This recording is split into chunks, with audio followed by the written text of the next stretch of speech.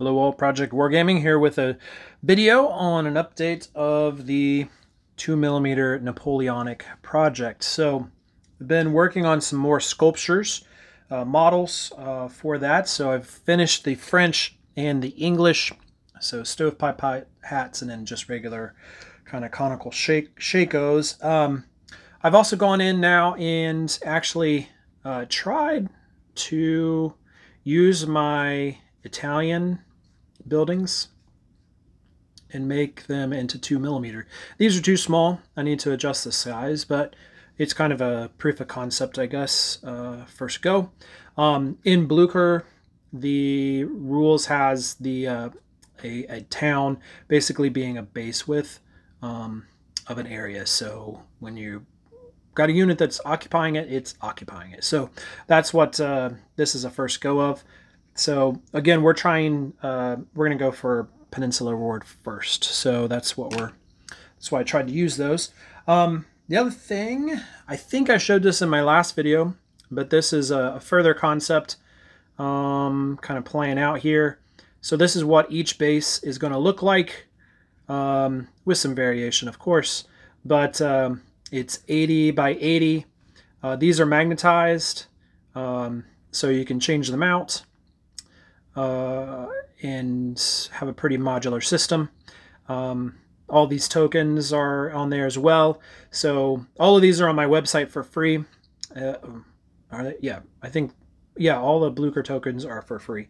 The models, of course, are not. So but this is an idea. So 80 by 80, and that's basically what a unit in our Blucher game is going to look like. So again, pretty happy with how that's going. So one thing I have been doing is actually modeling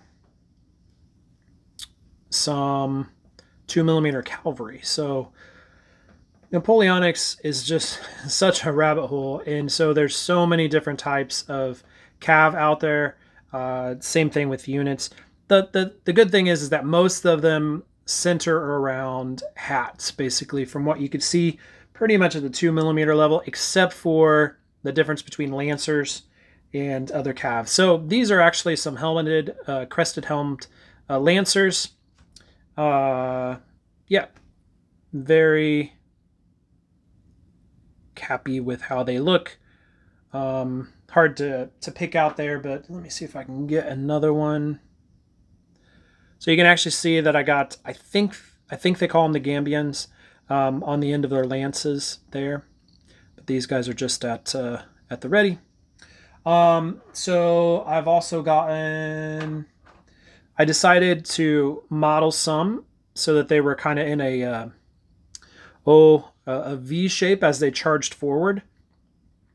So this is some of those.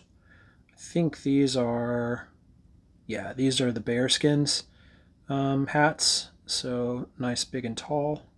Sorry about the focus there.